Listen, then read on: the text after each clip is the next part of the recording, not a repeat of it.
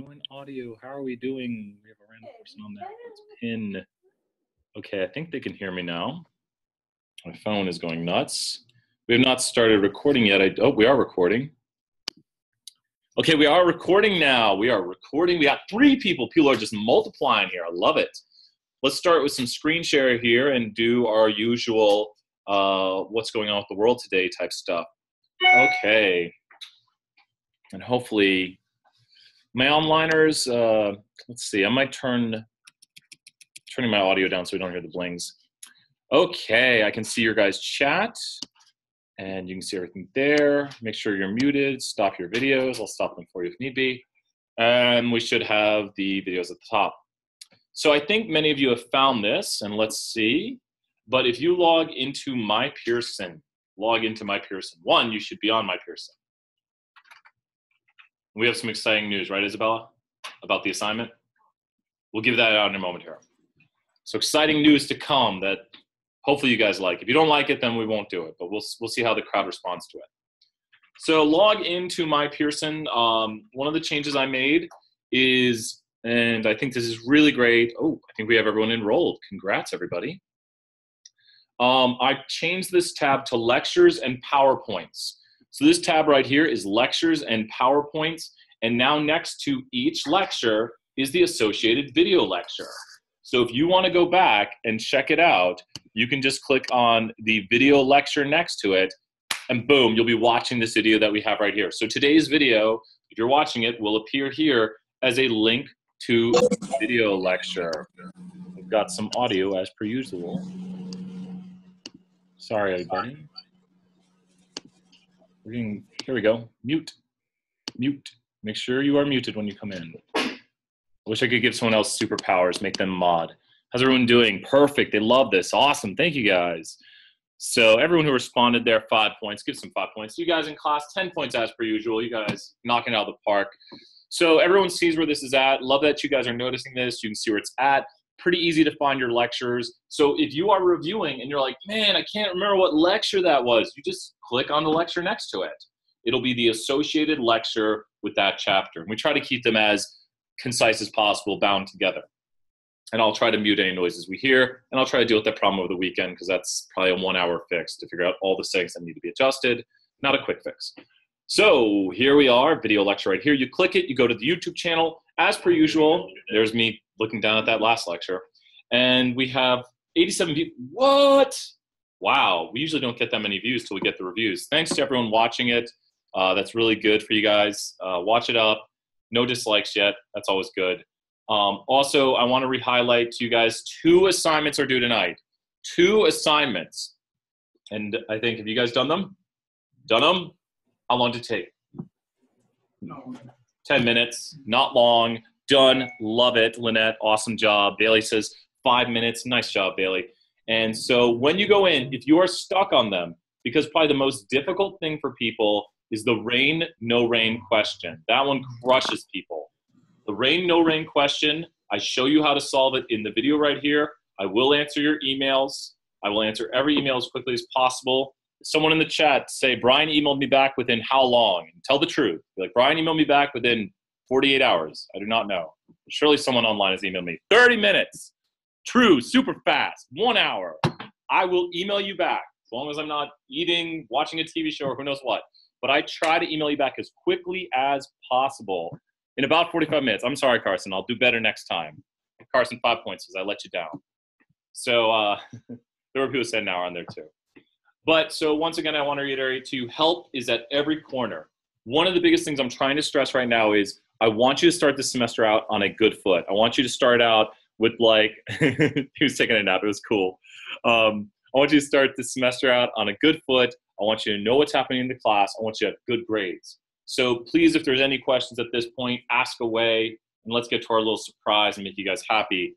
Please think of any questions while I go down here to your assignment manager. I say, you know what? We got a 3-day weekend, right? How about we take this assignment that's due Friday night and we go to settings for class and we change it. What do you guys think about Monday night? You guys like that? There's a yes. For this ELQ. This is the ELQ. Does everyone understand? This is the ELQ, the longer stuff. The crowd likes it. Okay, cool. They're cool with it. They're happy. We're going to save and assign that. So this was due on Friday. It's a longer assignment. It is now due Monday night, I believe. We'll double check. Once again, you can always check. Onliners are loving this. They're very happy about it. Everyone, thank you guys. There we go. Monday night. It is now on Monday night. You can have the weekend to do it. You can relax on Saturday, Sunday. Let's doing the happy dance. I love it. So we have this right here. We are good to go.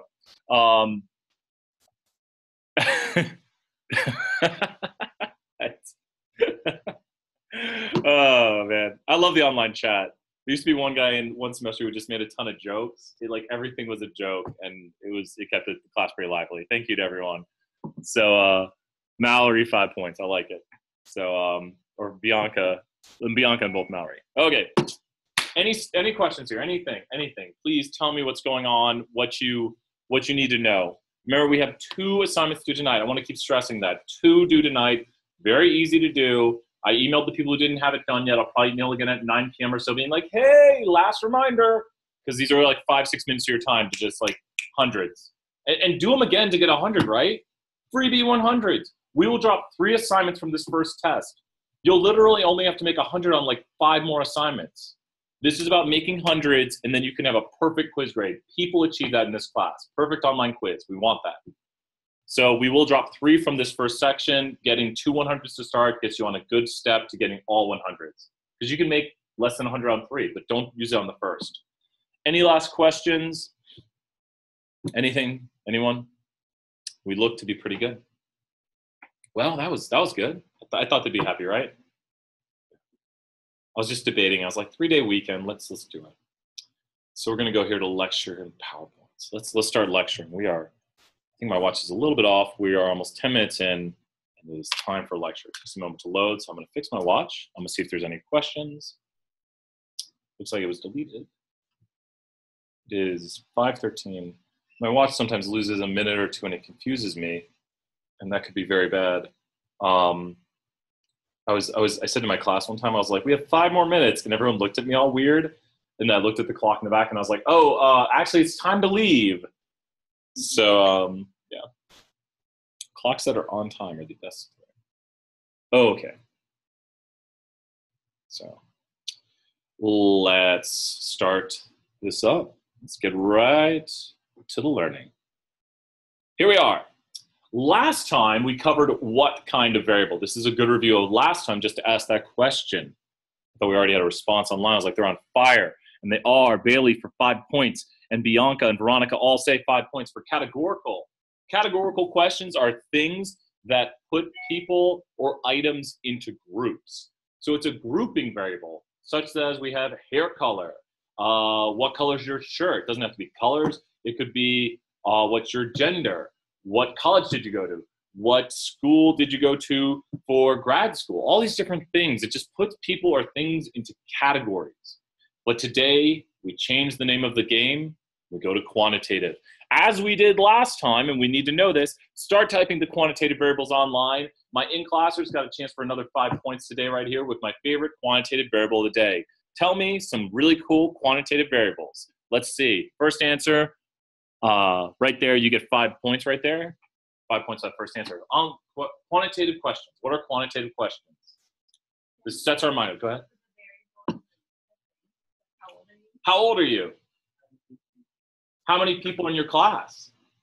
What class did you go to? Like art, right? Checking you. How many pets do you have? Yes. For a moment, I thought we were back to categorical, and I was like, wait. I was like, you said it so assuredly. So yes, how many pets do you have? Quantitative. 5 points to all my in-classers. Nice job. So we got online. Number of siblings, number of people in stats, number of pets. Weight. Everyone wants to know my weight. How many people in your class, your age, your weight, your height. How old do you guys think I am? What is Brian's age? I told you guys. 25, 22, 19. Everyone's saying I'm younger than I am, which is awesome. Oh no, Sharon, 5 points. Sharon knows I'm 35. Maybe I said it somewhere. I'm 35. My favorite question right here. Weird noise. I like number of cousins. I'm gonna go with number of cousins. I have a lot of cousins. I have like 25, 30 cousins. It's always craziness. We go to the family get-togethers, and then my cousins have children now, so it's just huge family get-togethers, and that's always good fun. So, yes. Wait, did someone say I'm 17? That's interesting. I am a bit older than 17. Okay. So these are all quantitative questions. And if you notice, as when I asked you, how old is Brian? Oh, 17 cousins. Yes, yes.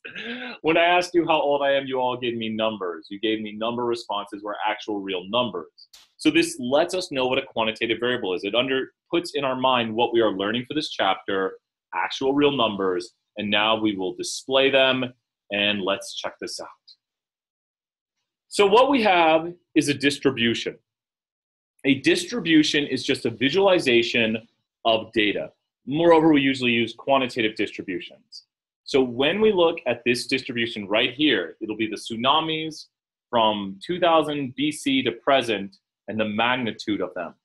So when we look right here, it looks kind of like a graphic we've already seen. What graphic does it look like that we've already seen? Bar graph, 5 points. Bar, first person bar on there, Megan, 5 points. It looks like a bar graph.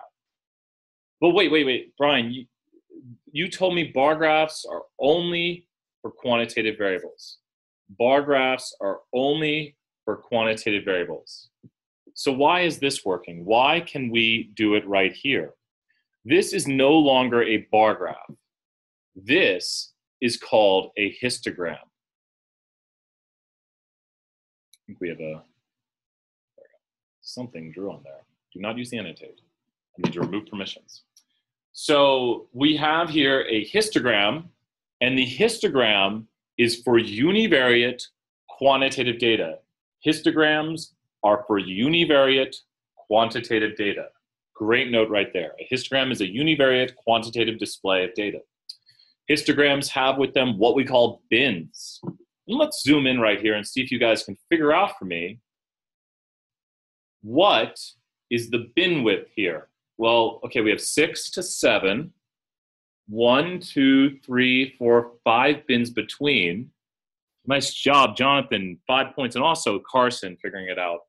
The bin width is 0.2. Nice job following along. Does everyone understand how 6.2, 6.4, 6.6, 6.8, 7? When we read from left to right. The first number in each bin is the leftmost number. So 6.2 would be in this bin or the next one.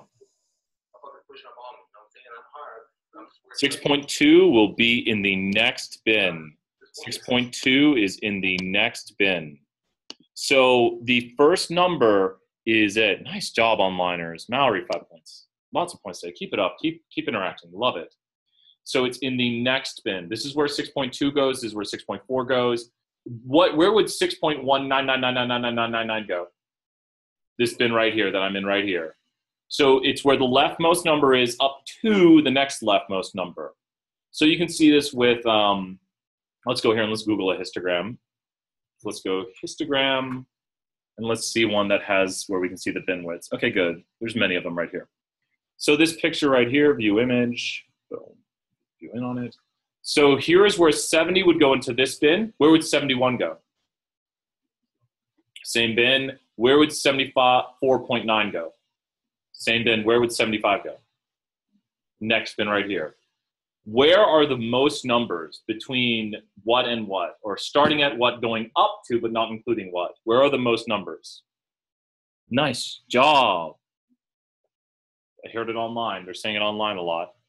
The most numbers or the most occurrences were between 75 to 80, not including 80, but 75 up to 80. Nice job, onliners. Man, you guys are doing excellent.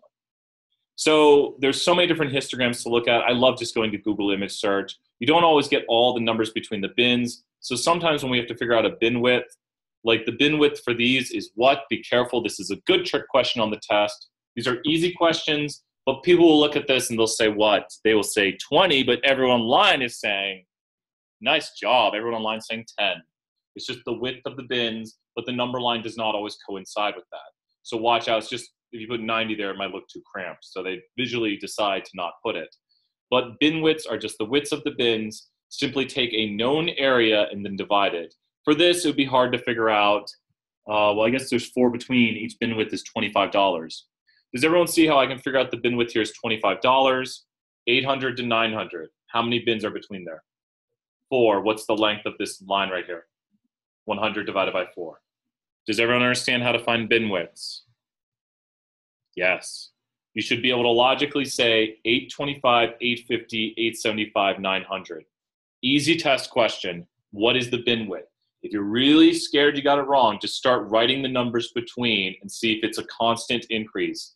Bin widths will always be constant. You don't, a weird histogram or a wrongly computed one will have differing bin widths, and there's usually one person who decided to make a graphic like that, and it's incorrect to do that.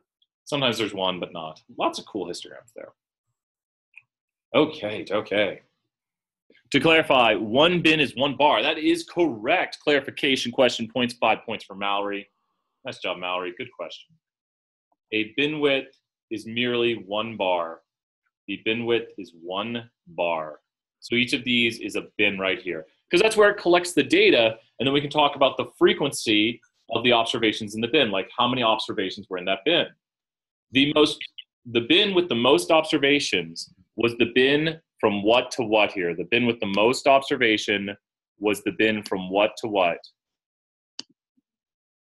7 to 7.2. Another 5 points right there. 7 to 7.2. The bin with the most observations. When you see it, it has the peak right here. Great job. So we saw a frequency on the left, and now we look at a relative frequency. All we do is divide by the total. To get a relative frequency, just take the amount. There are a total of lots in here, maybe like 1,000 or so, 2,000, and then divide by that total. So now we just have the relative frequency of how many occurred.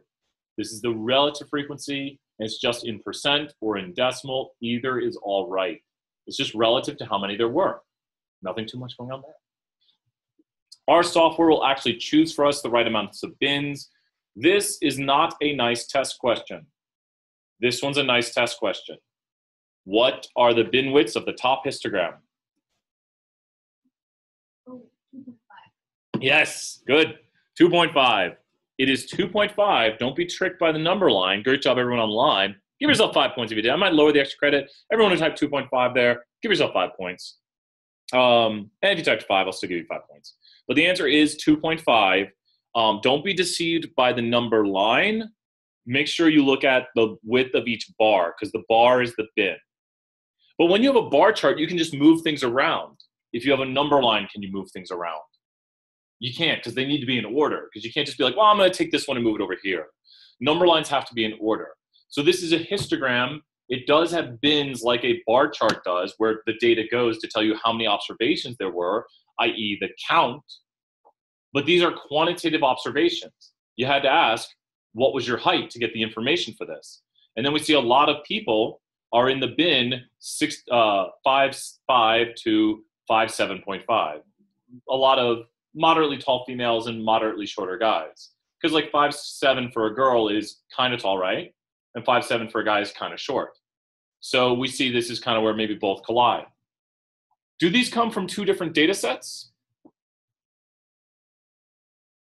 No. They're the exact same data set. And I think, I'm gonna show you guys something cool here. I like showing you guys the future if anyone decides to go into business analytics. So this is my 1 minute aside right here to show you the cool future. Ooh, what were they programming in? Oh my gosh, look what we see right here. What do you think that command does? I did not, oh wait, where'd it go? Let me bring it back up. Was it gone? Did you see what it said? It was histograms, which we can make those. Sorry. Oh wait, let's just pull up a package that's in here already. Let's go with CO2, and there's the CO2. You do not need to know how to do any of this. Do not worry. Could not find the view function, that's fine. Okay, so I've got my CO2 data set right here, and I'm gonna make a histogram of it of CONC, sure, or uptake. You do not need to know how to do any of this. I'm just gonna view a histogram right here. I want to do from the CO2 data set, $. I can't type anything correctly today, guys. There we go. Let's go uptake. Here is a histogram right here, right? This is what we've been seeing. But I can change, let me put breaks equals 1. That's a histogram also. How many bins are there? How many bins? Well, now it's doing 2 different breaks, but if I increase this, I'm changing the bin width. Does this make sense? These are all the same histograms, or the same data, but I'm just changing the breaks to ridiculous things. Now there's too many breaks on there. So when you change this right here, it changes the way it looks and makes them little tiny lines because now there's 8,000 breaks. So this right here is all the same data, even when I display it like this, but that looks a lot better, right? Our statistical software, and what I'm just trying to highlight for you right here is, if you change the bin widths, it'll look different, but it's the same data, right? Our statistical software will automatically decide the correct amount of breaks. So you don't have to worry about that. It'll do it for you, and it'll choose the bin widths. So all these things right here. Aha! This is where Brian Stevens got lost the first time he learned statistics.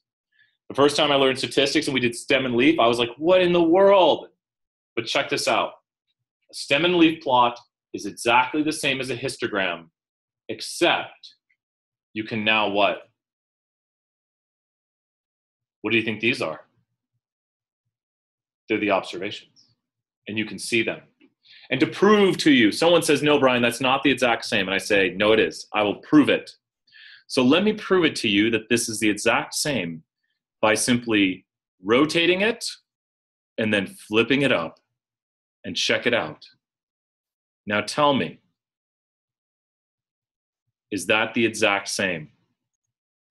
As in, there is 1 observation here, there is 4 observations here, 4 here, 4 here, 4 here, 6 here, and 1 there.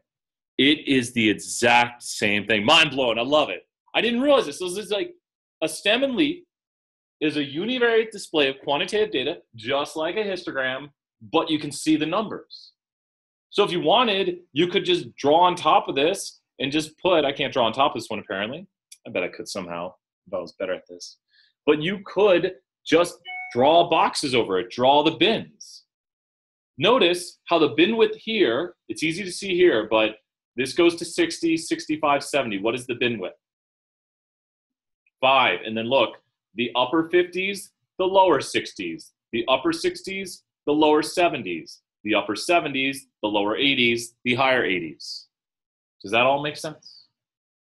What is the lowest observation in this data set?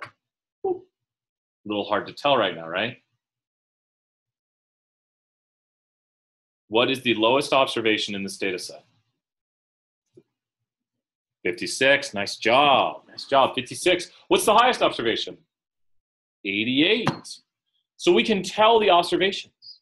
How could we figure out how many observations there are here? Just count. 1, 2, 3, 4, 5, 6. So that's 7. Let's go right here. That's 16. 7 plus 16, 23. Is there 24?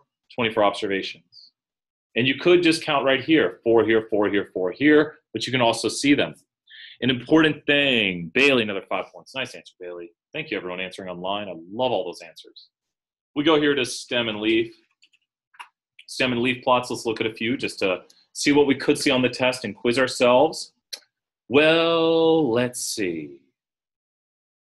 Okay, this one's great. We are going to have kindergartners throw a baseball. So these are kindergartners. Don't hold it against them. So what's going on right here? What does this mean? What's going on there? What happened? Is that 9.0? Is it? Why is that blank? There are no observations. Correct. Nice answer, Nikki. 5 points. No observations. Also will. There are, oh my God, everyone who said that. So many answers. You guys, nice job. There are no observations right there. There was no one threw 9 points anything. What is the bin width here? You can tell me even the units. The bin width here is, these are all review questions. Great stuff. 1 foot, 1 foot. The bin width is 1 foot. Does that make sense? Because you just have to look to the distance for this, but you have to watch out because stem and leaves have keys. Down here it tells us 3-2 is 3.2 feet. So what does this mean right here? This is a kindergartner who threw it 6.1 feet. What kindergartner threw it the farthest? They threw it 10.5. You guys are so quick. I can't even take a sip of coffee. I like it. 5 points. So 10.5 feet. What kindergartner threw it the least? The 2.0. All these great answers online, blowing out of the park. We'll go here. We'll look at another one. Get all the STEM and least we can find. Remember, we want to look at the key. The key will always tell us what's going on with this. Not all keys are obvious. We have here per capita GNP of Western Africa, and which country had the gross national product or something like that. That was the highest. The highest one was what? 890. You ready for a hard question? What is the bin width here? Careful. That would be a good trick question on a test. Oh my gosh, onliners. 5 points to all you onliners. You're racking it up today. Keep this up online. It's not one. They got it. They figured it out. I'll say it here in a second. What is it? Oh, is it 100? It's 100. Nice job. Yeah. That's looks like you're like, oh, but 1 and 2 have a difference of 1, but that's in units of 100 because the key down here tells you 4-80 is 480. So each of these is a difference of 100 units. So very, very keen eye online, destroying it today. You guys are getting a lot of points. I'll slow it down. So we see some examples of some STEM and leaves. I like to pull up as many as possible. We see the same thing going on right here. This is jump output, which you'll see on your test, and it's showing you how to read a STEM and leaf, where 5-6 equals 56. Bin width here is 5 because we have the upper 50s, the lower 60s, the upper 60s. Since these are 50s and 60s and there's divided by 2, 60s have 10 numbers in it. Going from 60 to 69, that's 10 numbers. Just take the 0 and put it up top, and you have 1 to 10. So divide 10 by 2, it's a length of 5. Because the lower bin contains 0, 1, 2, 3, 4. I know I said up to 4, but remember 0 is a number, so that's 5 numbers. The upper bin contains 5, 6, 7, 8, 9, and that's 5 numbers also. So it's a length of 5. We have confirmed. So everything has been what I've been saying right here. This number to start is not an observation. It's just a placeholder for data. It literally serves the same purpose as this number line right here. Like this line you see right here is this line. There is not data below here. It's the same thing. How that bin width is 5, sure. So to know what the bin width is, we first need to say we need to find a distance. It's a great question. 5 points for the question. Keep asking. So the distance from here to here is what? This is the 60s. The 60s have how much data in it? How many what's the length from lower 60 to upper 60? Like all of the 60s is a length of 10. How many bins are between here and here? 2. So 2 divided by 10 is 5. And that's how you'd figure it out. Sometimes it's not as tricky. It's easy to see. We'll do one more of those just to make sure. And please, if you don't understand, ask again. I'll try to reformulate. But we'll try to do another one right here. That's maybe a little bit less obvious. Usually we don't make it that tricky. I try to throw as tricky of questions as possible when we talk about these. That way we can cover ourselves for a test. We do need a key to know. Ooh, that's weird. That is not a good stem and leaf that person made. You might see bad graphics every once in a while. Wow, that's a fun thing to talk about. Okay, what is the bin width here? This is a bit of an easier one. What is the bin width here? Uh-oh. 10. It is 10 because 6-8 means 68. This is the 60s, the 70s, the 80s, the 90s, and the 100s. So this would stand for 100, where this would stand for 96. So does that make sense to everybody? There are no observations in the 70s. How many, really quick question, how many total students did we ask them their grade of? This is grades of students on a test. How many total students did we talk to? 10 students. Right here are your observations. This is just the number line part of it. Everything in the STEM is merely just the lower number line part. Like this right here and this below here are the connecting lower number line part. Here's your observations in the STEM and leaf. Here's your observations in the histogram. and they can both show you the same thing. Good stuff. This is an activity you can do on your own if you want. It's just putting stem and leaves. We can do side-by-side stem and leaves, but you're just doing one quantitative distribution for one group and another quantitative distribution for another. You would merely just put in here the numbers for all the instructors. I think there's only 1/100, but you could put over here. See, this never serves to, when I used to do this in class, I can write on the screen, but they can't see me write on the screen. We have a 94 also, right? 94, and I think that's it, right? So you can add in these numbers here, and then you could also do it for the other side. And then Professor B's grades, what did they have in the 90s? There we go, 94, thank you. There we go, 95 and 299s. And then you could add it all in. And you would actually see kind of the distributions of grades to see if, oh, there's more high grades in Professor B than there are Professor A, depending on how these look. So we could make these side-by-side stem and leaf or back-to-back stem and leaves. Nothing too crazy. Does everyone understand what's going on? Because now we get into shape, center, spread. Shape, center, spread, unusual features. And that's, see, we need to change the notes because a student told me that she learned you have to cuss at distributions. I'll explain why. Because you heard shape, center, spread, unusual features. So she would say center, unusual features, spread, shape. But I've always said shape, center, spread, unusual features. But she was like, no, you cuss at them, Brian. And I was like, whoa, calm down. But I thought that was interesting, and that's how she first learned it. I was like, I'm going to use that. And then I don't know, didn't use it yet. Had you heard that before? I don't know if Mallory had heard that. Mallory said yes. Oh, so no one's heard that before. It's from another class, another way of teaching this. So let's talk about shape, a very good place to start. When we talk about shape, the first thing we're going to talk about is the humps. Now, there are words for this. We have heard sometimes mode. Has anyone heard mean, median, mode?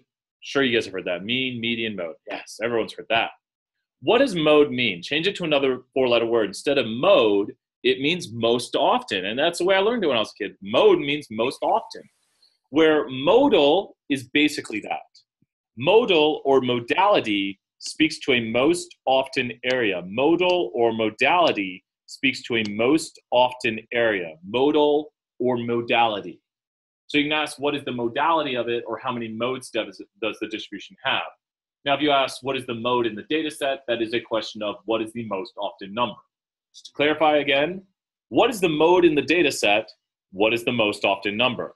Where is the mode in the distribution? Where is the most often area? Please tell me, in this distribution right here, the mode of this distribution is close to what? Boom, online they see it, 7, nice job. 7 is where the mode, talking about like where the modal is, the modality of it, it has a peak around 7, a hump. So we need to be able to talk about the modality of it. So when we talk about modality, we can have unimodal or bimodal. And what do you think bi stands for? Just like, oh, wild guess.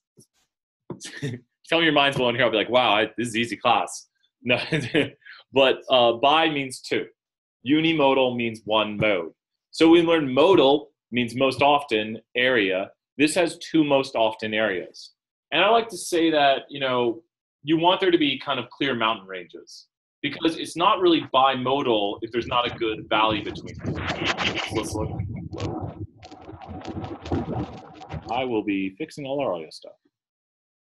So let's pull this up right here and let's go to bimodal distribution. Google image search, there's a nice bimodal distribution. This one is bimodal, that's very bimodal. Some of these, I'm trying to find one I disagree with, but Google image search is pretty good about that. That's some really cool 3D stuff right there. If you see, wait, what is this? Actually, it looks like a scatter plot to me. Google image search is not perfect. Everything here looks to be pretty bimodal. Wait. This is trimodal though, right? Is it? If you went and hiked this mountains, would your friend be impressed? I mean, I know this mountain's smaller. This is the impressive mountain, right? But doesn't this just look like a little tiny offshoot of this mountain? Like, yes. And that's where I'm talking about watch out. Don't be like, it's got a third bump right there, trimodal. No, it needs to have clear peaks. You need to see clear separation, and hopefully, like, this is enough of separation right here. I would call that bimodal. Even though the second one's smaller, you could tell that there are two peaks. The first one's a much larger peak in the distribution. The first peak is much stronger. This is another clear mode right here. Wait, look at that right there. Well, watch out, don't do that. I think the previous, we got some sort of comic there. I'm not sure if this is bimodal. That just looks like what we'll talk about in a half second here. We got one more concept before we get to that. But we also have the concept of uniform. Can you guys not see my slides? No, I think they're saying they just can't see it. I was worried there.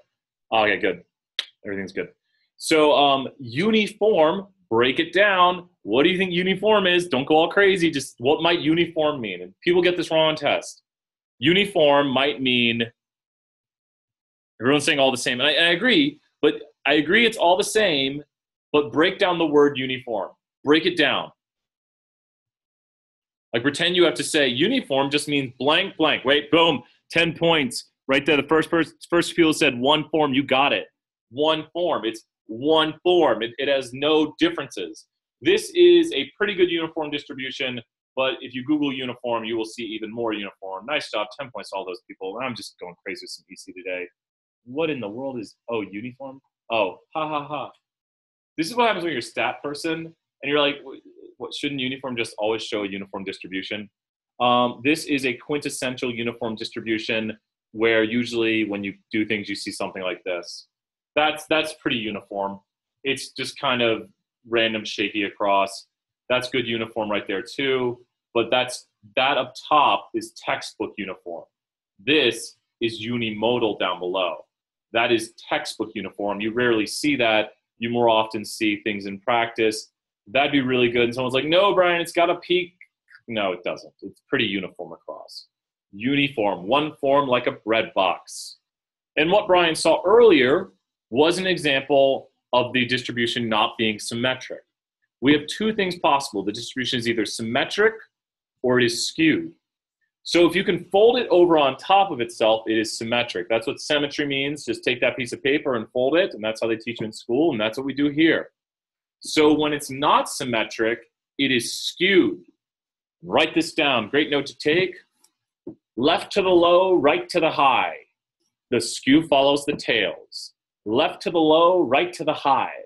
I wish there was an R word. Right to the, I don't know. Left to the low makes sense though, right? If it's skewed to the left, which is the low, then the tail is pulled to the left. Left to the low, right to the high. Follow the tail. Right to the raised, yeah, I guess. I don't know. I'll have to rework that. I like that. If you can find a better way, I might give some extra credit. And I'll start saying that from here on out. But left to the low, right to the high. And so you almost need to rhyme with low, but I don't think it's a good word with that. Nice word play. Left to the low. And that's the easy one to remember. Left to the low, right to the high. It's just the way the tail is pulled out. The skew follows the tail. I can't make that clear enough. Usually there's outliers on the side of the skew. So if it's skewed to the right, you'll see a tail pulled out to your right. So it's got the hump and the tail's pulled out to the right. And that was the distribution I saw earlier. And I was like, I don't think that's really bimodal. I think it's just some right skew with outliers. So we have outliers. Outliers are things that are far away from the central bulk of data. So outliers are just stragglers. And is it bad to be an outlier? How about on a organic chemistry test? Bailey says no. Not at all. They say not at all. I guess it depends, and that's the biggest answer. A lot of statistics. Everyone's saying yes and no's, but a lot of statistics depend because depends on who's taking the test, and it depends on like what kind of outlier you are. If you make a 0 on the test, how do you feel? You're an outlier. It's like, oh, that's great. You make 110 on the test, much better, right? So outliers really depend. Outlier does not mean good or bad. Outlier just means you are away from the central bulk of data. Oftentimes, an outlier is accompanied by a gap. Outliers and gaps are best friends because pretty much a gap in a distribution makes an outlier. So let's go with skewed data for the win. And here we are. some skewed data. This has some outliers on the right side right here. I want to see a gap though. Surely someone has some data with a gap. Boom, right here. There's the gap in the data. It's hard to see, but you see how each, like at this bin right here, there's 100 observations in this bin. This is maybe like 2 and 5 observations. There's very few observations. But usually you see this and there's a gap with outliers. Here's your gap, here's your outliers. This is a blank skewed distribution. Fill in the gaps. This is a blank skewed distribution. Nice, yeah, there's one in the EQ. Nice that we're on the EQ. It is a right skewed, one more word for it. Right skewed. Unimodal. 5 points right there. I got beat them to it. I was waiting on unimodal, right skewed, unimodal distribution. It's a unimodal, right skewed distribution. Nice job. Onliners each get 1 point for that. Great job, onliners. Keep up the responses. It's going to make me hand out all the extra credit. Great job, onliners. I love it. You get to answer questions while you do this. It's so much fun. So here we are. There we go. Hey, what do you know? I like doing image searches, though. You can always look over the notes 1,000 times. Let's pull some new images in. So how many outliers are there in this distribution? No, like 2.6. 10 points first person who tells me. Oh, Dylan, 10 points. Dylan got it first. There are 3 outliers. How do I know this? 1, 2, 3, and then 4 is probably right here, and then 5. Do you see this is the number of cities? If we trace this over, that looks to hit at about 3, right? If you were to put lines on here, and if this is smaller and this is smaller, this has to be 1, 2. These are discrete amounts because they're how many observations there were. So Dylan, nice job, 10 points. A lot of people always tell me there's 1 outlier, but no. There's 3 cities there that are in that bin. So there are 3 low outliers. Does that make sense? The bin widths here are pretty wacky. You'd have to divide this distance 1, 2, 3, 4, 5. You'd have to divide 0.375 by 5 to get the bin widths here. I hate it when we write test questions that are that complicated. Any questions on this? A lot of people ask me why. I think we explained clearly. There are 3 low outliers right here because this is 1 city, 2 city, 3 city. This is how many cities are in there, the count of how many cities are in this bin that have observations between about 2.625 and 2.7. So even though those 2 outer bins are not after the gap, they are still an outlier. Which two outer bins? I do not see. So even though those 2 outer bins are not after the gap, so the others are what is after the gap, not in the. So it really depends. Great question. So really good question. When we talk specifically about outliers, we are kind of loosely defining them now as things that are far away from the data. We will actually talk about outliers more today near the end of the lecture, where we actually give a definition for what an outlier is. So if you want to directly define an outlier, I will answer that for you in about 15 minutes. Whoops, not that quickly. Actually, I must have known right there. So now we've done shape. Shape has with it, we have the can't even think. We have the humps of the data. We have with it the skew of the data, outliers and gaps. That's what you should have in shape to say the humps of the data, the skew or not skew of the data, symmetry, the outliers and the gaps. So when we get to center right here, we have a concept of center called median. Median is known as the 50th percentile of the data. The 50th percentile of the data is your median, and you can simply put your numbers in order and then select the middle number. Hence, if you have 5 numbers, this number right here, the middle finger, is the middle number. But if you have 4 numbers, is there a middle number now? Is there a middle number with 4 numbers? No. You would have to average together the 2 middle numbers. And for those who have a TI calculator, I beg of you, go to the Stat201 YouTube channel and go to 5 numbers summary, TI, Stat201 UTK. It's under the TI lists, and this will show you how to do the 5 number summary in your calculator, which will get you the median. So you can get the median on your TI calculator and always get it correct, along with the mean, the standard deviation, and this is just doing 5 number summary on your calculator. You will burn through the ELQ, right? It'll just be like a joke. You'll just be like, type in numbers, done. So use your TI calculator for the 5-number summary. And on this, you can also get mean and stuff like that using 1var stats. This video goes over it. If you can't find it, I'll send it to you. And it's just under the TI calculator tutorials that are down here near the bottom of the page. That's video good. TI tutorials right here, 5-number summary. So I try to make the list for you guys to see what's going on. So that is the easiest way to find the median. Highly suggest using the TI. There's other ways. More often, we want you to understand what the median is, though. Once again, what is the median? Online, type that definition of what the median is. The median is the what of the data? 50th percentile. Nice job. It's the 50th percentile. Kind of like it's the middle number, 50th percentile. So I could interpret this, and I would say the 50th percentile of this data for ages of students, pretending that's what it is 21. If we say on the test, interpret the median, you want to interpret it in context. The 50th percentile for ages of students is 21. Where this one, the 50th percentile for ages of students is 24. Now this one is an average because there's no middle number with 8.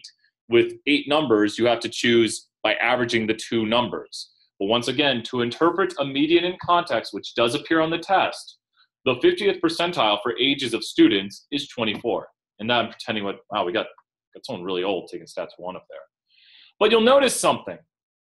If this person, this elderly person, were to make it to 200, what would happen to the median? What would happen? It'd stay the same. Okay, maybe they'll do 1,000, just some weird thing. Why is it staying the same? Because we're not changing the middle numbers. This is an outlier. Medians are impacted or are not impacted by outliers. I lied. They are not impacted by outliers. They are not impacted by outliers. They're also minimally impacted by skew. The medians are what we use when we have skewed or outlier data sets. So medians are good when we have skew or outliers. Medians are for non-normal data. Good start there. Spread. The range. I think you guys know this. Turns out last year the lowest score on the test for Stats 1 was a 20, and the highest for the final was 100. What is the range of that data set? 80. Did you even really think? You just saw it, right? Do you just see 20, 100, difference is 80? You don't type in the calculator, you just think it, you see it. The range is the difference between the minimum value and the maximum value. It's just the range of the data. The range is the youngest person in this class is 20, maybe, and the oldest person in this class is 40. What's the range? 20. Nice, you guys are just crushing it.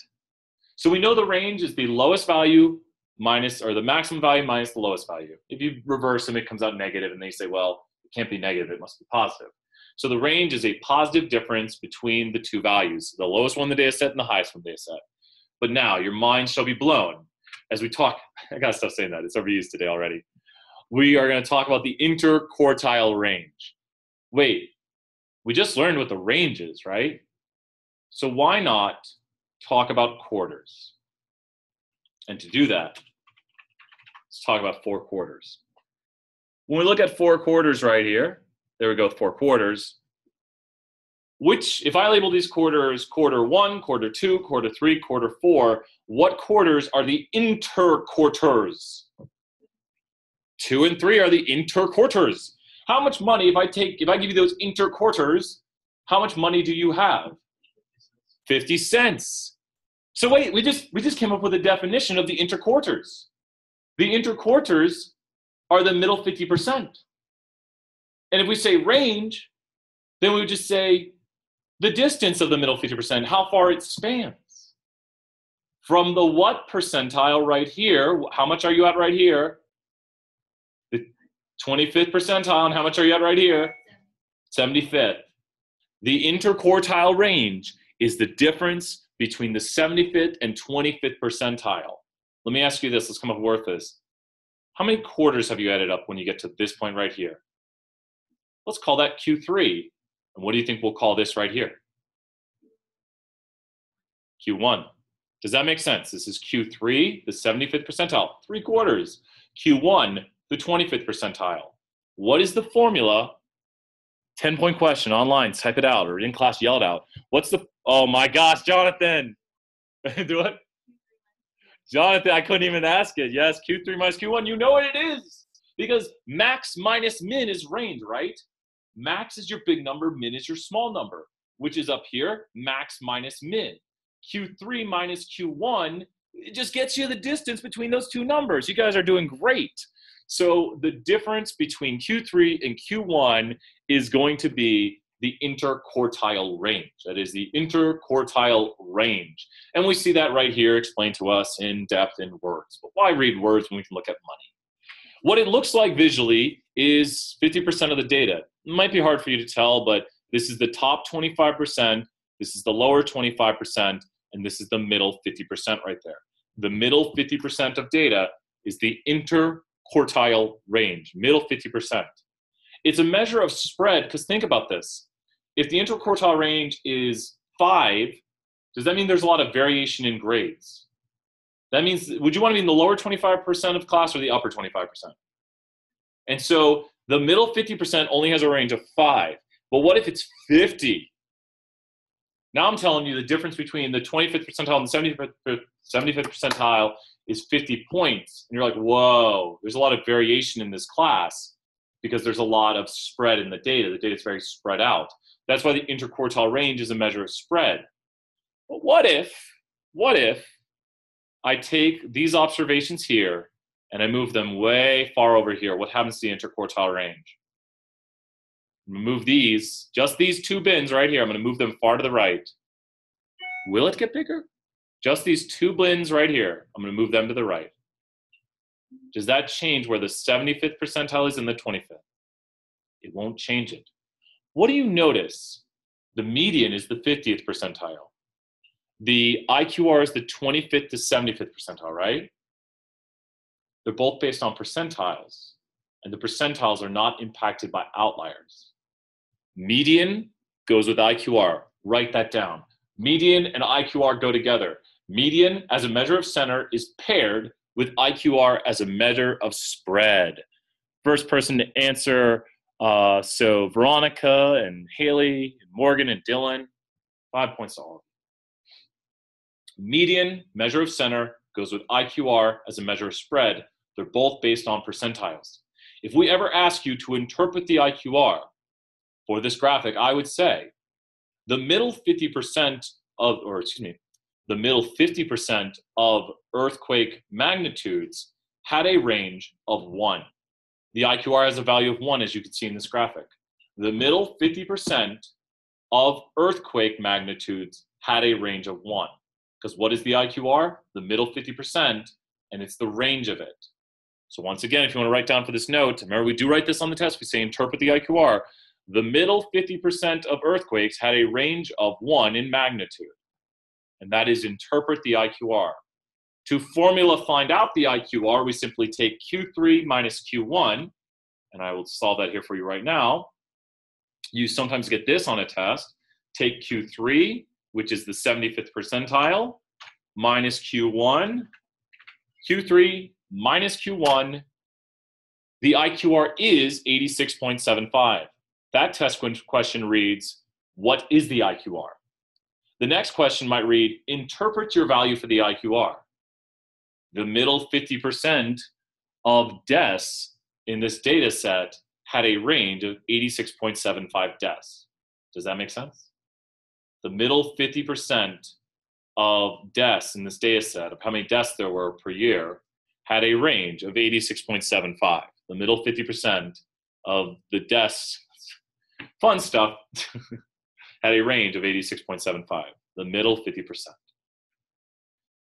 We've already learned these concepts. We're doing great. 20 minutes to go and two big things to learn.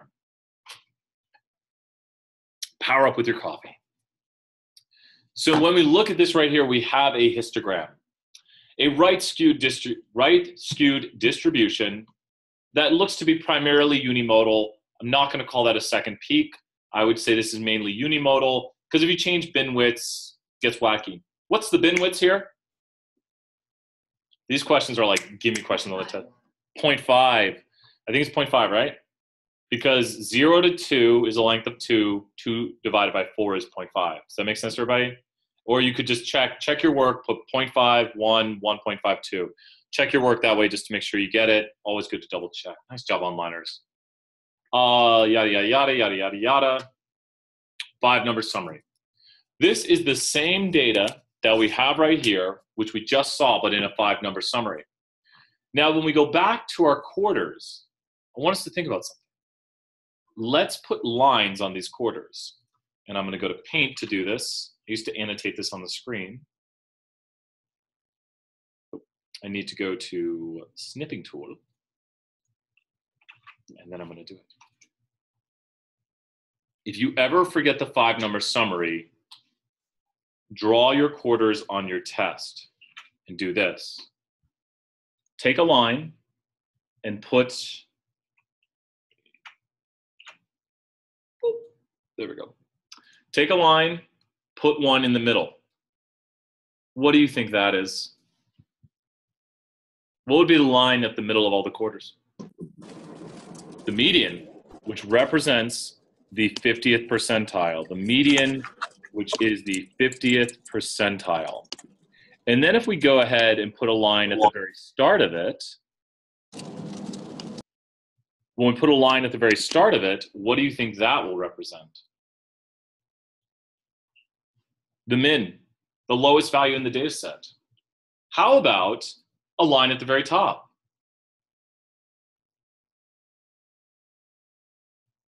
The maximum. How about a line after 1/4? Quartile 1. How about a line after 3/4? Quartile 3. Go ahead and write that down, do little circles. And we have, starting at the bottom, the minimum value, which is the 0 percentile. The 25th percentile, which is Q1, you've added up 1/4. This can be called Q2 also. Then we have Q3. This was the median. Q2 means the same thing, 2/4 of the data, the 50th percentile, and then the maximum. And even more, this box that I've drawn right here, that box, the width, the length of that box is now the what? It's not the full range. The IQR, right? Nice job online, nice job, right? It's the IQR, yes. The range would be from the min to the max. That is the range of the data set right there. Nice job, everyone. Great participation today. So let's look at this in the notes right here. So you could put your quarters between here if you wanted, quarter, quarter, quarter, quarter, and these are the lines I was drawing. If you notice, this does have a bit of a right skew because it's pulled to the right, right to the high, left to the low, and you see that there's outliers on the high side of it. So we do have a bit of a right skew. Let's go ahead and start drawing this box plot right here. As we said, the median is the 50th percentile. That is actually the line in the middle of the box plot. The box itself is from Q1 to Q3. That is the box. The line does not have to be directly in the center because the median could be close to the bottom, close to the top, just depends where the 50th percentile is. Next, and we will never make you draw these out, but this is an important thing to remember. These fences that tell you where outliers begin are exactly 1.5 IQRs above and below. And do you see what I've done here? I have visually taken the IQR and I am showing you that if I go up and down 1.5 IQRs, that's where the fence is. Does that make sense visually right there? 1.5 IQRs below Q1 and 1.5 IQRs above Q3. So if you wanted to figure this out, this would be a tougher test question. I need to first figure out what an IQR is. Please write the formula looking at the top right of the screen for what an IQR, what the IQR is here. What is the formula? Does anyone know? And what are the numbers for that? Up there in the top right, you're all right. Sharon, 5 points, and right here, Isabella, 5 points. 2.93 minus 1.15, that is the distance of the IQR, and that makes, look at it visually. Does that look to be about 1.7 in distance? Then I'm going to multiply that by how much, because I want to go up and down this many IQRs. I'm going to multiply it by, just look at the visual over here, 1.5. and that is 1.5 IQRs. Does that make sense? Then I'm going to add that to what value to find the upper fence?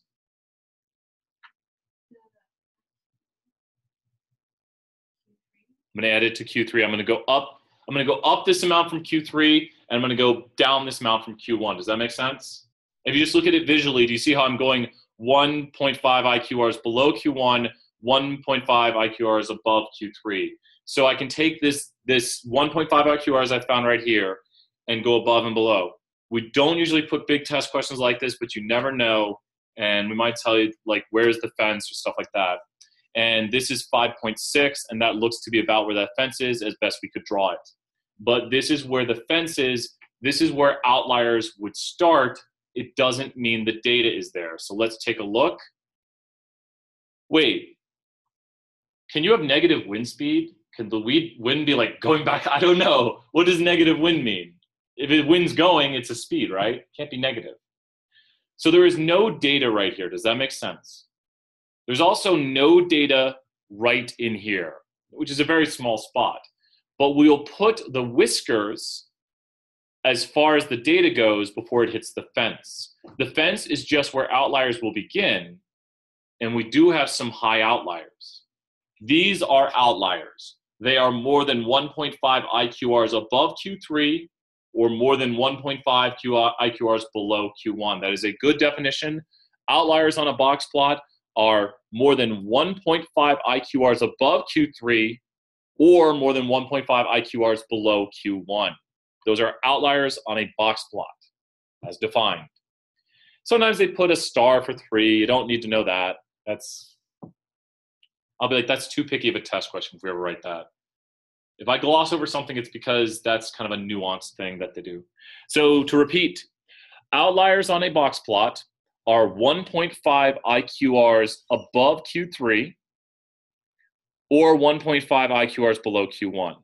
So think about that. The central 50% of the data is right here. So we're trying to find the stuff that's pretty far away. And 1.5 is what is generally used. That is the common what is an outlier. Sometimes people use different things, but pretty much everybody uses that. So it's always 1.5 unless people use a different standard, and some disciplines might do it, but it's pretty universal 1.5 because you don't want to start doing graphics all differently for different things and then people get confused. But sometimes some disciplines like, we're going to do 1.67 because of this. And you're like, okay, now it's confusing because you want a common standard across. Great questions, though. Then you simply remove the fences because those are just kind of a drawing technique. The good news is software will give this for us. But it's important we know in a box plot what we're seeing. What is the maximum value in this data set? It's very close to what? 9. What is the, and that's because here's the maximum. What is the 75th percentile in this data set? Very close to what? 3. That's the 70th. Remember, the box is 25th to 75th with 50th in the middle. This gives you positions: min, Q1, median, Q3, and max. Do you see how far I had to go to get to the max? That's because this distribution was what? Skewed to the right. Right skewed, so it's pulled out. And that's because there's a long distance between here to here. And now let me ask you this question. From here and above and here and below, where is there more data? See, if I go here, it's not as easy to tell. From here and above or from 3 and below, where's there more data? 3 and above or 3 and below? Very correct, 3 and below. And it's easier to see here because although this is a longer distance, there's not as much data. What percent of data is above here? Right here, what percent of data is above here? 25%. That's exactly correct. And above here is 50%, above here is 75%, and above here is 100% of the data. So, and you see there's no 0 wind speed. This is more exact because this could contain 0, but apparently no day had an average wind speed of 0. Wind does something during a day. This is how JUMP shows it. Just same sort of thing going on right here. JUMP doesn't put the star, so that's why I kind of gloss over it, because we'll use JUMP for your tests. We do not ask you to draw box plots. Last few concepts. Let's do it. Today we're going to end like right on time. How do you find the mean? Somebody tell us the complicated way of finding the mean. It might be easier to just say. You just take all the numbers and what? Jonathan, 2 points, Jonathan. You just do what? Just divide them up by how many numbers there are. You just sum the numbers and divide them up. I think everyone knows this. To find the mean, you add them all up and you divide by how many numbers there are. Nice job, onliners, answering that question. Throw yourself one more point. I love it. I love all the responses we're getting. Keep it up. If by the end of the semester we're still talking this much, we're going to destroy the grades and they're going to get mad at me, which is fine. So the mean, the problem is this. When we compute the mean, and I'll show you, it's easier to use jump for this example. Do you think that the mean is impacted by outliers? Well, think of what you told me. How do you find the mean? You take all the numbers, add them up, and divide by how many numbers there are. So if we have 10, 50, and 100, what is the median of this data set? 50.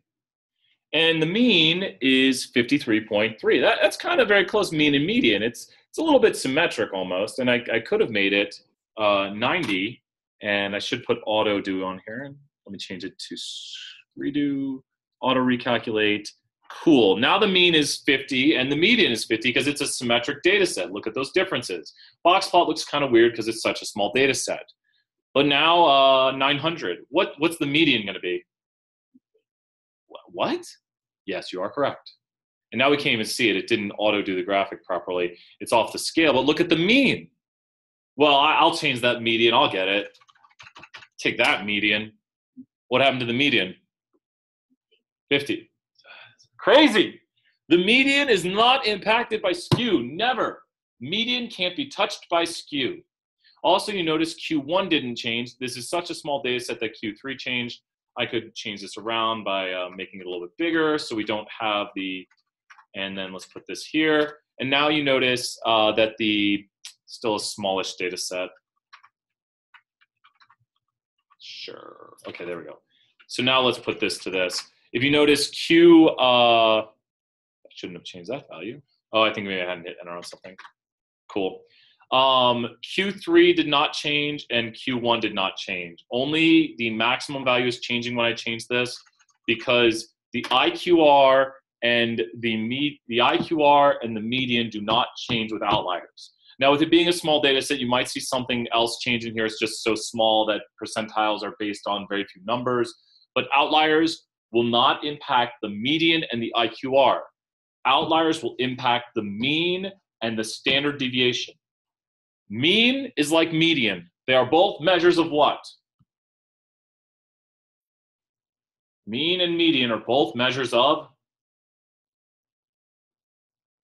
the middle. I'll take that. 5 points right there. Center. Shape, center, spread, unusual features. Where IQR and standard deviation, and look at my standard deviation got bigger, but it's being inflated by the large outlier. The IQR and the standard deviation, good notes to take, are both measures of, IQR and standard deviation are both measures of,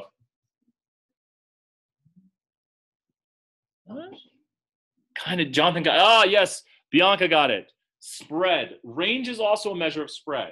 And IQR stands for interquartile range. Interquartile range. IQR and standard deviation are both measures of spread. Mean and median are both measures of center. The mean goes with the, and just look at the output, the mean goes with the what? The mean as a measure of center goes with the blank as a measure of spread.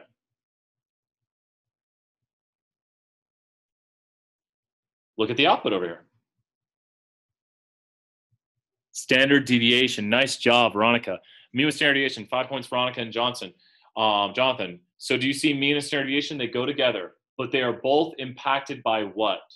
They can both be inflated by outliers and skew. Nice job. Another 5 points. So, but when we have median, look at this portion of the data. Median as a measure of center goes with IQR as the measure of spread. Morgan, 5 points. Median as a measure of center goes with IQR as a measure of spread, and they are impacted or not impacted by outliers? Not impacted because they're percentile based. And this is the last few concepts we're talking about right here. Standard deviation, you do not have to calculate. Standard deviation is just how spread out it is. If I do this right here, I am increasing the spread of the data set, and I am increasing the standard deviation. Standard deviations are just how much things differ from the mean. And look at that. Why would we pair the standard deviation with the mean? Because it's a measure of difference from the mean, and to get it, we would use this formula right here and square root it. Very simple concept to write down that sometimes turns into a test question. Standard deviation squared is variance. That's literally just memorization. The notation for standard deviation is S, so S squared is variance. Standard deviation squared is variance. We're going to go right up here to the end, guys, because we only have a few more things to talk about. Standard deviation squared is variance, and if you square root it, you get standard deviation. Standard deviation is a measure of how far things are spread out from the mean. To increase your standard deviation, you do this, and you would also be increasing your IQR, because that's a measure of spread also. We will never, ever have you solve standard deviation. Do not do those by hand. Use an online calculator or your TI calculator. Do not, do not, do not. And we are near the end. I think this is the last slides right here. And let's use it to review, and we'll do those next time. So this first graphic right here, let's do the easy one. Let's do number 2. A or B, and we're going to write to 620. We're going to go 3, 620. Which of these has a greater standard deviation? A or B down here at the bottom? The same, because they both have the same spread. Now this one tricks people. A or B, which one has it? Let's see, A or B, which one has the greater standard deviation? Uh-oh. Uh-oh. Okay, I want you to tell me this much. If you were to take A, would you have to clump it up more or spread it out more to make B? If you were to take A, you'd have to spread it out more to make B. Does that make sense? You'd kind of spread it out more like that. Does that make sense? So which one has the bigger spread? A or B? So which one has the bigger standard deviation? B. Measure of spread. Yes, we're getting it. Easy one up top. Which one has the bigger standard deviation? Uh-oh. If you were to take B, would you have to clump it up more or spread it out more to make A? Spread it out more. You guys getting it? This is why we practice these. This is my, we got this. We got like 1.5 more minutes. So if you take B and spread it out more, you'll make A. So what has the greater standard deviation? Let's see it online. They're very certain of it now. It is A. I don't like that lower one. I like this top one right here. Nice and easy one up top. You ready? Think about it. Before you say your answer, be like, okay, if I had to make the other one, what would I do? Which has the greater standard deviation, A or B? B. B. Because if you were to take A, you'd have to spread it out more. So B is more spread out. Does that make sense? Standard deviation is just a measure of how spread out the data is from the center. Which of the bottom ones, A or B? We're seeing it online right now. A, yep. Is everyone getting this, how this works? Easy one up top, A or B? Literally, B has just been spread out more, right? It's the same thing, just spread out. Down below, A or B? It's just the same, but it's like reversed. Since it's mirror imaged, it's the same. It's just same spread. Get ready for the not so nice one. The top one is A because it's more, B has a central mode, and if you spread it out more towards its sides, it would make A. Does that make sense? So A is more spread out. But the bottom one has appeared on tests, and is it A or B?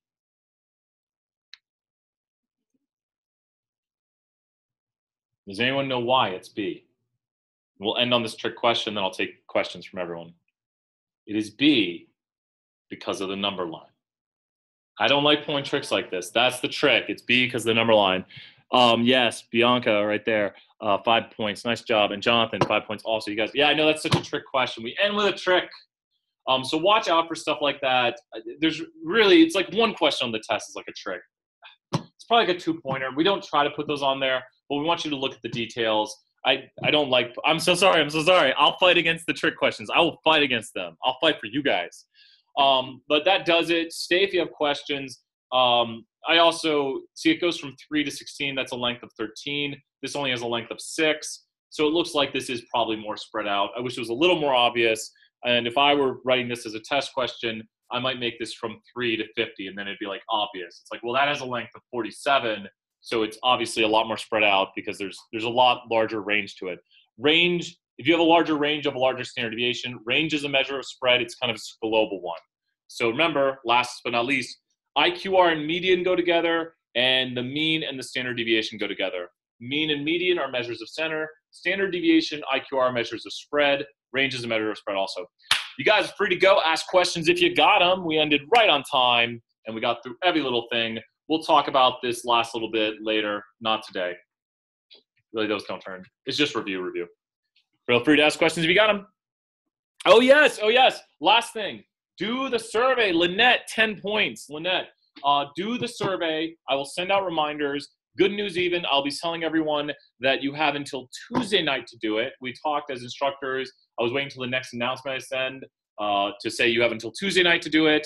We can get 2 points on the first test. I will do my best to encourage everyone to do it. So we won't have class on Monday, will we?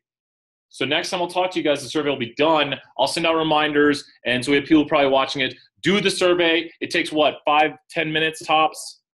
It takes 5-10 minutes. Do the survey. You guys do the survey? Head on out, head on off. You got to go. 10 minutes tops. Great job, everybody. Question in class, and I'll take the onliners. Go ahead. Just real quick, the textbook, it says I only have 7 more days on the. Yes, a lot of people have been emailing about the textbook.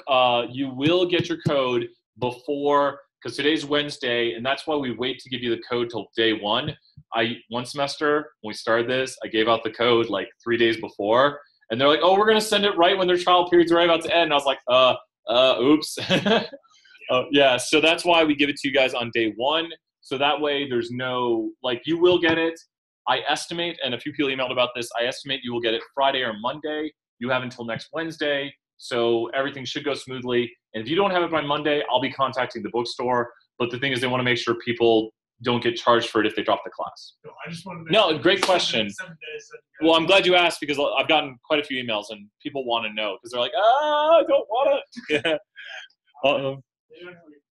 Let's see. Can you redo the last part about comparing spread? Sure. So you will get the code before it ends. What question specifically did you have about comparing the spreads? Are you talking about the last histogram? Is that what you would like? All of it. Okay. So standard deviation, just to review here a little bit. Standard deviations are a measure of spread, and I can show you this right here. Let's look at jump again and do another quick example or two. So I have a big number line right here. Let's put the number line. Here we go. And so we're just going to visualize a little bit here and do some just examples. Okay. Let me get the jump data frame open. And oops, hear a lot of noises. I'm going to mute people. Or I think they muted themselves. Good. Okay. So let's take a look here, and let's just put in, and as you guys can see, I'm going to make a central mound here in the data set. Let me put this. Cool. Let me grab the hand tool right here and change bin widths. There we go. So I can actually change bin widths and all that stuff, and kind of making something a little bit normal here. Oops, that was wrong. Of course, I put in one wrong number. I tried to put in 34. Okay, I have a pretty normal looking distribution right here. And if you notice, the standard deviation is 19. But if I start to add in some outliers to this distribution, which we'll need a little bit of room to see, you can watch my standard deviation get bigger. So when I put in this value right here of 200, the standard deviation gets huge. But if this value is more closer to the center, my standard deviation is actually going to get smaller. Or let me go right near the center, 54. You see, now I'm putting in the mean because they're not differing from the mean. And the data is getting more peaked. It's getting tighter around it. So as I keep making this more peaked and more tighter, because I'm building up the data in that bin right there, just so you can see, I'll put a count axis on here, which is showing that I'm putting more observations in there. So I'm putting more observations in the center. All those 54s I'm putting in there are making the standard deviation smaller, because the standard deviation are how much things differ from the mean. How much does 54 differ from the mean? How much does 54 differ from the mean? Just look at the data right here. It doesn't differ at all. 54 is the mean. So by adding in more data here, I'm clumping it up around the mean. But if I change these data value points to things like 89, you'll see the standard deviation start to go up. Or I put in 1, 89. If you notice, the standard deviation is now inflating, and also you're seeing the outsides of it get bigger. Visually speaking, the standard deviation is how far spread out it is from the center. So as you notice, as I change this right here, what we see is that the distribution is now kind of bimodal and more pushed out. And I increase the standard deviation because things deviate more from the mean. So yeah, the more peaked it is, the less the standard deviation, the more spread out it is. You also do have to look at the number line because it can give you an idea of what's going on. Lots of good questions. I'm going to read it. For standard deviation, do you compare who has a larger spread? If so, confused on when the spread is equivalent. How do you tell in that scenario? So if the spread is literally the same, then like visually, if it's identical, they would have the same standard deviations. We don't usually try to put too many trick questions on the test like this. I just try to cover every little base. So higher the peak, the less standard deviation. That is correct. Like if it's really bunched together like this, that's not a high standard deviation. If it's more spread out, then there's more standard deviation. So if you notice, as I change this once again to a more peaked distribution, just keep your eyes on this standard deviation value right here. As you notice, it gets more clumped towards the center. The standard deviation keeps going down because literally what standard deviation means is how much things deviate from the mean. So a large standard deviation means a large deviation from the mean, where a small standard deviation means everything's clumped up around the mean. Great questions. Yeah, I'll go over anything again. This is just the bonus time of class. Great questions. I'm glad this is in the video. So let me see if I answered everyone else's. Thank you for everyone who asked that great question. So the higher the peak, the less standard deviation, very correct. Okay, so the further away the data is from the mean, the larger the spread. That is literally how it's calculated. That is correct. Can you explain the left to the low, right to the high again? Of course, more than happy to.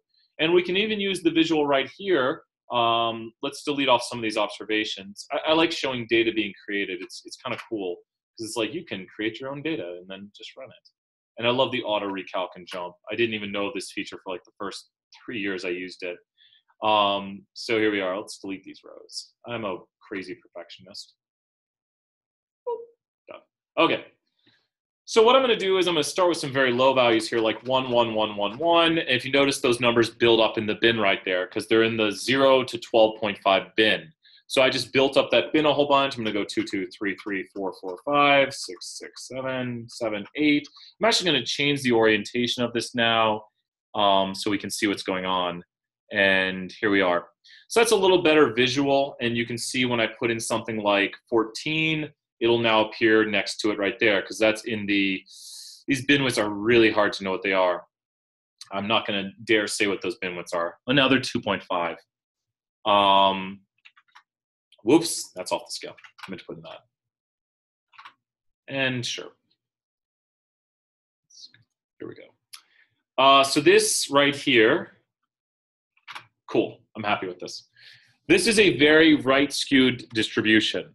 Right skew is when the tail is pulled out to the right side. So right to the high, when I say right to the high, I'm telling you which way the tail is pulled out. Right is pulled out to the high side, where left is pulled out to the low side. So right to the high, left to the low. If you notice, the tail is pulled out, and it's what way the outliers go. We also see some interesting stuff up here that this value, for those who we have a few people still watching, this value right here is 2 things on this box plot. Can anyone tell me what that is? You can actually cheat and look to the right. That value right there is the blank and the blank on the box plot. It represents 2 things, actually. I'll tell you in a half second here, and you can look at the data on the quantiles on the right. That value right there is the minimum value, and it is also Q1. There's actually no tail to this. And you can cheat and you can look over here and you can see 1, which is right here, is the minimum value. It is also Q1. That's why there's no whisker to this box plot. The median is right here. The Q3 is right here. This is actually the mean, and the mean is close to Q3. So The mean is 7.3, and the Q3 is there. The mean's a little bit lower. The center of the diamond. That's not usually included in all box plots. That's why I didn't mention it today. Jump just kind of goes the extra mile and shows you where the mean is at. The mean follows the skew. Does everyone see that this is the median, and the mean is being pulled towards the skew? So if you want to know which way something is skewed, you could look at the mean, and the skew will be pulled to the high side. So skewed to the high, we could reverse this and do skewed to the low, and do something like 26, 26, 26, 26, 26. And if you notice, as I type in those observations, they appear. And trying to think.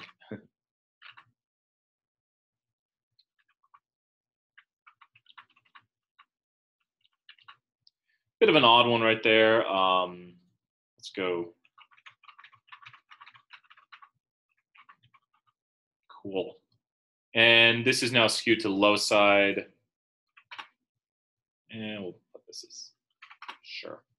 That's skewed to the low, just depends. I mean, that's a left skew right there. It's kind of got a block of outliers, but the tail goes to the left now. Awesome. No, so glad to help you guys. And I like kind of making these on the fly. It's so fun to be like, you could just make this. And you see there's a bin width again of 2.5 and Siri's listening to me. But that's got that. So where do the end of the whiskers go? The end of the whiskers, well, right here, this one's an interesting one too, but you notice how I have all this data clumped here at the top? And that's why 30 is the maximum end Q3. So the whiskers can go 1.5 IQRs above Q3, but Q3 is 30. We see that right here. And the maximum value is 30. So there are no whiskers. But if we turn this into like 35, we would see the whisker appear. If you notice, the whisker magically appears there. But if this is way far away, like, well, my IQR here is 21. So that means 21 times 1.5 fun times is 31.5, which means I need to go 31.5 above Q3. So if I put this in as 62, it'll be an outlier, and let's view that. It went off the scale. But if I put this in at 61, it should not be an outlier. So 62 is an outlier because that's more than 1.5 IQRs above, but 61 is not an outlier. So anything I put in here below that will create a tail, and it'll go to that point. But if I put something more than 1.5 IQRs above, and once again, I found the IQR by doing Q3 minus Q1. The IQR was 21. Love it. You guys seem to be liking this. I'm more than happy to help you guys out with this. I see the whiskers and 1.5 above and below. Yes, so whatever outside is an outlier, and it only goes up to those values, only up to those values. If something's outside of that range, it won't be included. And if there's a gap, you won't see it.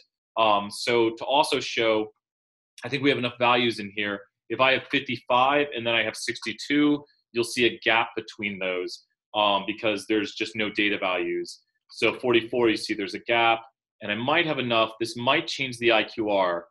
Watch my IQR, because that'll reconfigure how the box plot is being formulated. No, it didn't. I had enough data points to do that.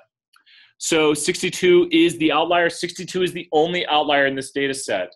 And this is a strict definition for box plots. We'll have another way to term outliers. The way we will also describe them for normal data is 2 or 3 standard deviations. More on that later. Don't worry about that yet. 2 standard deviations above or below the mean. I usually go by 2 standard deviation rule. Some people go by 3. And on the test, when I grade it, I count either answer. But when we talk about IQRs, it's 1.5 IQRs above Q3 or 1.5 IQRs below Q1 is where an outlier is. These whiskers just indicate where your data is, and it shows data that is kind of a little bit high and data that's a little bit low, but not outliers. More questions if you have them. I'm more than happy to review these things with you guys. About the online quizzes, does it automatically grade your score if you're not finished and you leave the quiz? I think you can go back. If you find the answer to that question, I'm pretty sure you can go back. Maybe someone else who's still hanging around knows, but pretty sure you can go back. Yeah. If you submit it, it'll do it, but until you hit submit, it doesn't do it. I think yesterday it graded me when I left, even when I didn't. If you need one more attempt at that one, I'll throw you another attempt. If you somehow, yeah. I'm, little things happen like that. If you're like, Brian, just email me, say, and if you use up your other 3 attempts, I know. Is it no class until next Wednesday? I know. It's crazy. Crazy. And I've just got one class tomorrow morning, and then I've got office hours. Come to office hours if you guys want. And we're gonna be setting up the new office either this week or next. And I'm gonna have a screen, I'm gonna have awesome stuff. I'm gonna do like a grand opening of the office. Probably do some candy and stuff. So we'll have a grand opening office day. I know, I love doing this class. I should maybe do donuts. I maybe should do Maker's donuts. You know what? I might do that. That's a good idea. Has anyone ever had Maker's donuts? Awesome. Glad you guys are liking the class. We might do Maker's. Maybe we'll do Maker's donuts. Maybe I'll get like 24 Maker's donuts and say like a grand opening at like 2 p.m. first, and maybe I'll even tell my old students like check out Brian's new office, and maybe I'll get a few dozen. I don't know. There's gonna be like a line of students out the door. I show up and they're like, Brian, what did you say? What did you do? But maybe I'll get some Maker's donuts and some other treats like some. I need to order. Maybe I'll do. I'll do one. I don't know. I've had duck donuts. I like them both. So, my girlfriend loves balloons.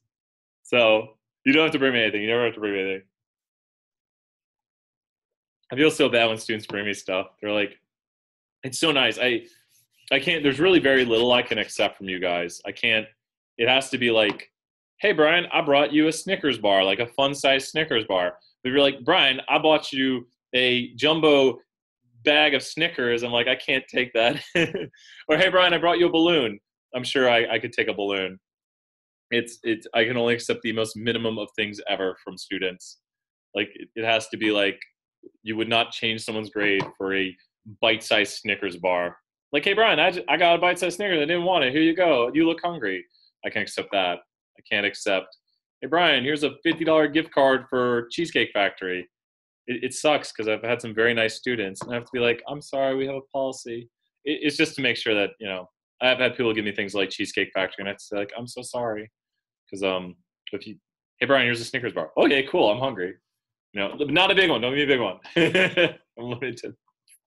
Anyways, any other questions about what's going on with the world today?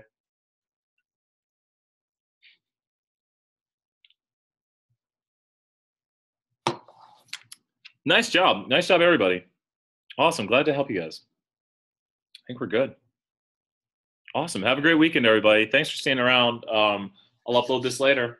If no one else has any questions, we'll slam. Do you post all these recordings, lectures online? Yes. Let's check that out. We'll end the video with that just so people can see again. Right here where we have video lecture, it'll be next to it. And I know I went a little quick at the end. I'm glad we kind of re-talked over it for the people who wanted just a little refresher. Sorry, hiccups. But I wanted to make sure we got through it and have it all in one video so you can go back and check it out. Awesome. So you will see chapter 2 video lecture right next to it. Easy place to find. Cool. Okay. Well, I'll hang out for about 10 more seconds and see if there's anything else. Have a good night, everybody. I'm just waiting to see if anyone messages in and says, wait. Hit enter. I'll be leaving in 5. Hit enter if you've typed something. 3, 2, hit enter. 1. Good night, everybody.